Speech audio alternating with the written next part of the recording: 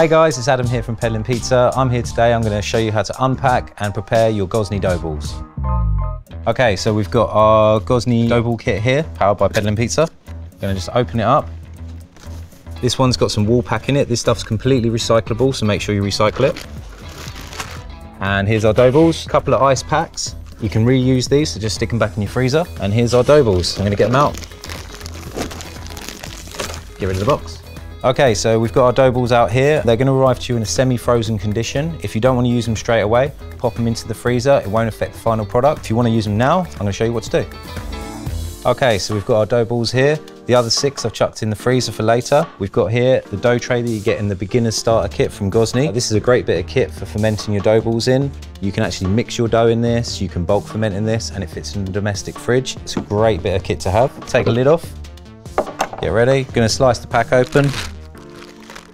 Open it up. Dough balls still semi-frozen. Might just want to bring it back together in a little round in your hands like that. Still a little bit frozen. Just place them in the tray. You're gonna want to leave enough space between the balls because they are going to expand. They're gonna sort of double in size. Place those in there and put the lid on them. Leave them at room temperature, 18, 20 degrees, nice warm room for about 5-6 hours. And you'll see they'll start to grow. At that point, you can make pizza with them or just stick them in the fridge for a day or two and they'll be banging.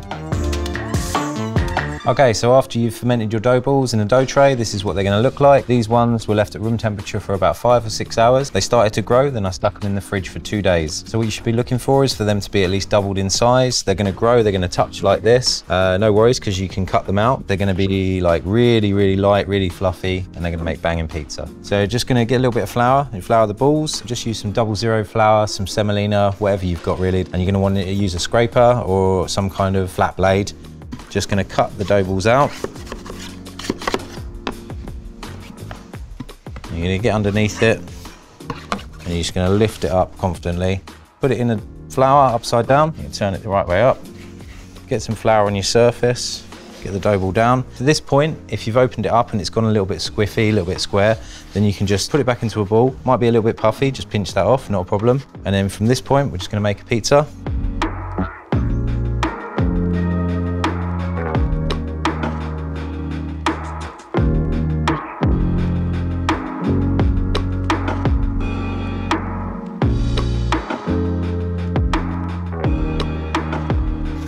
Okay, we're done.